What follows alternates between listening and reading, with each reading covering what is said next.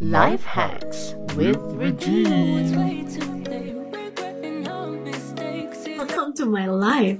I had just finished cooking my canton, pancit canton. I'm in the mood for noodles today, so I'm using a stainless chopstick.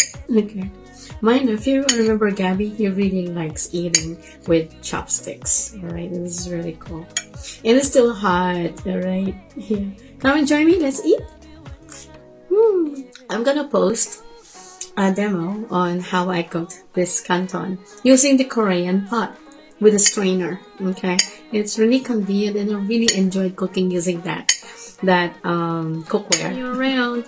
I'm gonna finish this one And talk to you guys soon. Thank you. Hello guys, for today's video I'm gonna cook this canton noodles. Yeah, so I am in the mood for cooking this one, this extra big calamansi flavor. Okay, so I'm using this Korean cookware. Alright, and yeah, so put the strainer over there. Okay, and cover the lid, cover it.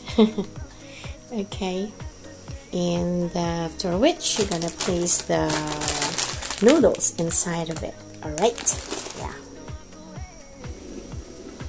So here, as you can see, it's simmering now. Alright. So I'm gonna use a fork and wait for the noodles to cook. Alright, and mix it and stir. So the good thing about this cookware, kasama na yung strainer. Alright, you just lift the noodles. Okay. Once it's cooked and done. Okay, yeah, it's boiling now. Only take 3 minutes. So I don't like soggy noodles.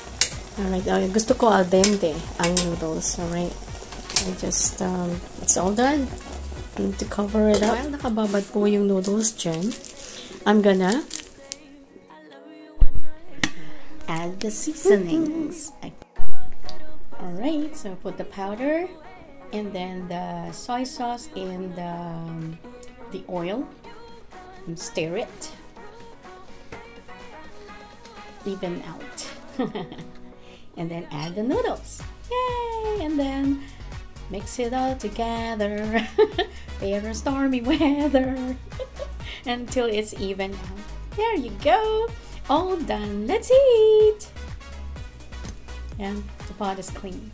Alright, so that's how you are going to keep it. I really love my Korean cookware. I hope you liked my video. See you next time. Thank you.